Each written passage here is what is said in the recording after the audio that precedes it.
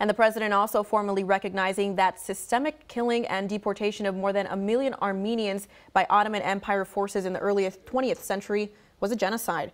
That's the precise word Biden used in a statement on it today. Past presidents have avoided that term for decades for fear of alienating ally Turkey. With his acknowledgement, Biden followed through on a campaign promise he made a year ago to recognize that the events that began in 1915 were a deliberate effort to wipe out Armenians. Turkish officials immediately criticized Biden's statement, while Armenians praised him for making what they say was a principled move.